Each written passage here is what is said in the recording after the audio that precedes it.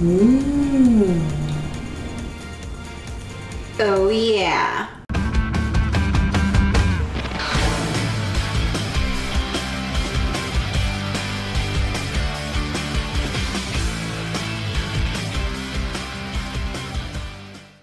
Hi, welcome to Yvonne Makes Food, where I share my passion for making food, eating food, as well as traveling the world to discover and eat even more delicious food. Today, we're going to be making a very delicious festive stew that you could easily make for a holiday meal or a celebratory meal, and that is going to be Chinese-style Oxtail Stew.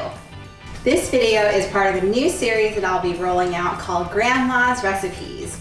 This is basically going to cover recipes that remind me of the amazing dishes that my paternal grandma used to make when I was growing up, because she is definitely a huge influence in my life for my love of food and of course my love of cooking.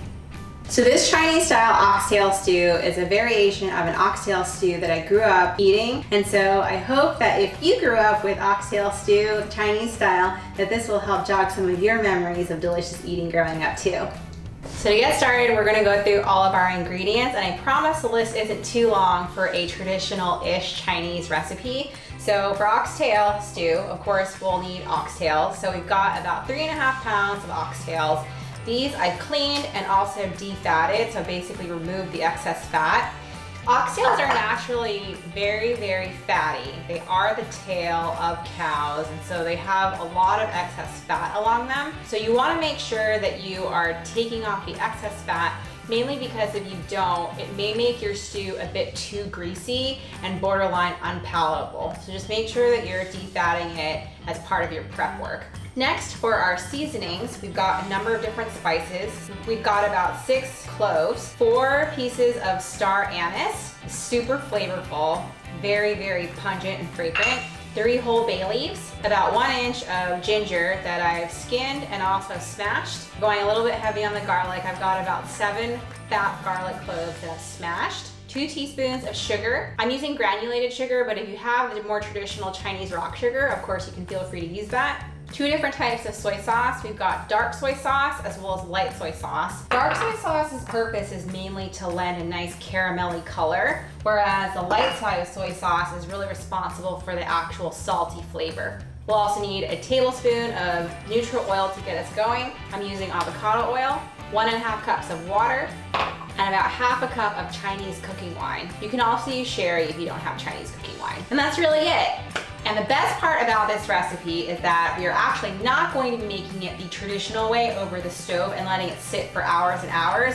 Instead, guess what? We're going to be using my Instant Pot! I love my Instant Pot. And I'm pretty sure if my grandma were still around, she'd probably embrace the Instant Pot too. It's gonna expedite the entire process. So what is normally going to take anywhere from 3 to 4 hours of cooking over the stove is actually only going to take 45 minutes. Yay! So you can tell I love my Instant Pot. So to get started, we are going to add in that tablespoon of oil, turn the Instant Pot to saute, and then we're going to start browning the oxtails to get started. So once our oil heats up, we're going to slowly take each of the oxtails and then put them in one by one, just brown them on all sides. That's going to lend a deeper flavor to the oxtail stew.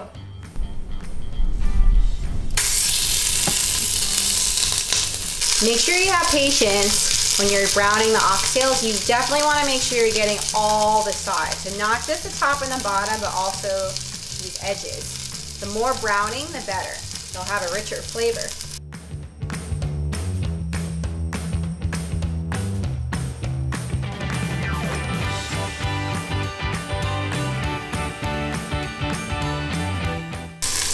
Smells super beefy. It's like fatty aroma all over the kitchen.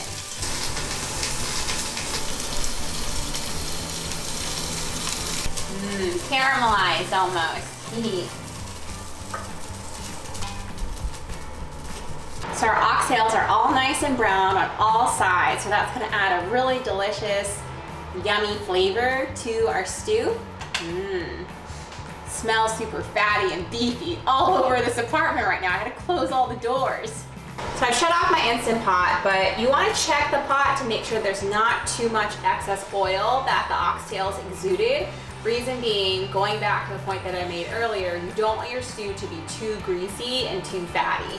So if there is excess oil on the bottom, let's make sure to empty that out. So now with the Instant Pot on saute mode, we are going to add the aromatics to the pot to get them all nice and brown as well. So that's going to be the garlic, the ginger, the spices, so star anise, the cloves, and then also the bay leaves.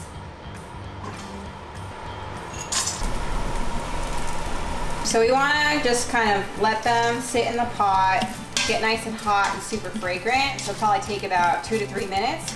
And at that point, we're going to add in all the other ingredients. Water, cooking wine, sugar, light soy sauce, dark soy sauce. Okay, so we're gonna stir this up a little bit, and then I'm gonna shut the saute off, and then we're gonna add in the oxtails.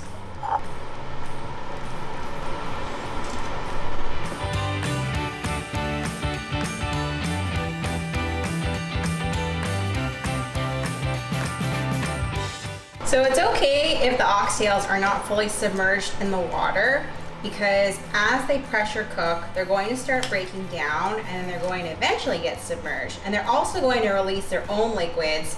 So the liquid level, even though you see it here, it's actually going to rise just a little bit.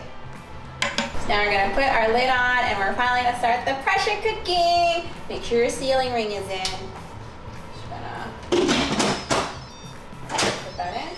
Make sure that the knob is set to sealing, and then we're going to pressure cook for 45 minutes.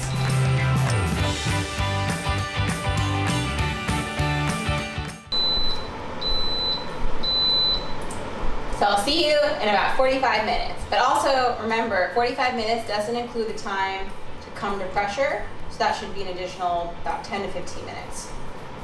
And while we're waiting for the oxtail stew to be ready, don't forget to like this video, give this video a thumbs up.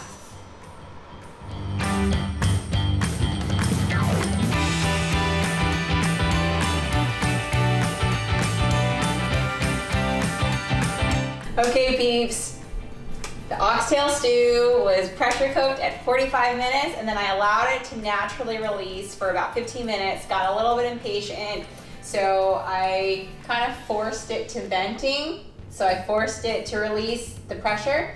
And so now we're going to open the pot.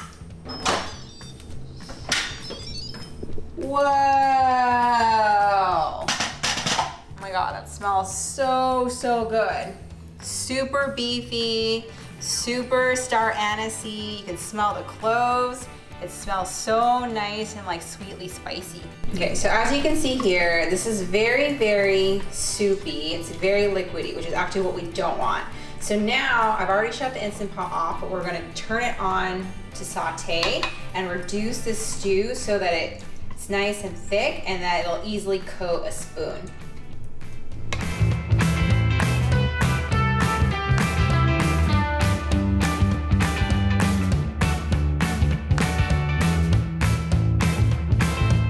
Okay, so we're getting a little bit impatient. The reducing is taking quite a bit of time. I did do a quick taste of the sauce and it's still super, super yummy. It's just not as thick as it ideally should be. So if you have more time, of course, definitely reduce it. You really want it to be able to coat the back of that spoon. So I've already turned off the Instant Pot, and so I'm gonna serve it with some quinoa. Of course, it's really tasty with rice, especially white rice. Really softs up all those delicious juices. Take this nice funky one.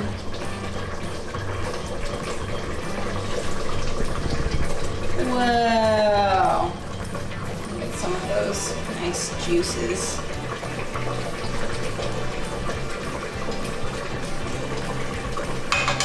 And then for some added freshness, I always like to garnish with some chopped cilantro as well as scallion if you have it.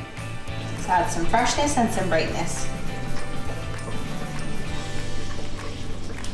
Okay peeps, finally time to dig in and taste this delicious Chinese oxtail stew.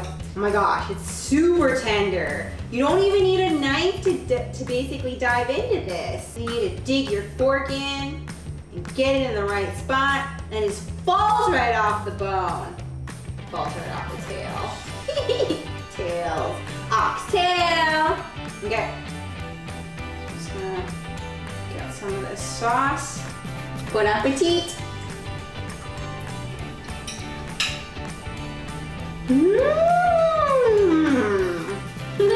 That is like stick to your stomach good. Super fatty, super rich. The meat is incredibly tender. It literally just melts in your mouth when you put it in your mouth. Taste all that star anise and the cloves, the soy sauces just all melding together. It's a super nice, luxurious mouthfeel. If we reduced it more, if I weren't being lazy and impatient for dinner, it would be even thicker and more silky. This is definitely one of the tastiest, richest of my grandma's recipes. So, so good. Love my grandma. Do you love your grandma? If you love your grandma, make sure to give this video a thumbs up. And if you love your grandma's cooking, make sure to subscribe. So that wraps up the first episode of Grandma's Recipes. I hope you enjoyed learning about how to make this delicious Chinese oxtail stew. It's definitely very lip-smackingly good, and it'll definitely stick to your stomach after. So it's definitely an indulgent meal. Yummy. So thanks so much for watching. I hope you enjoyed this episode, and if you did, please give it a thumbs up. I would love to hear what your favorite dish was that your grandma ever made you. Please remember to subscribe and hit the bell icon to get immediate notifications as soon as I upload my next video. Thanks again for watching, and hope to see you next time. Live yummy!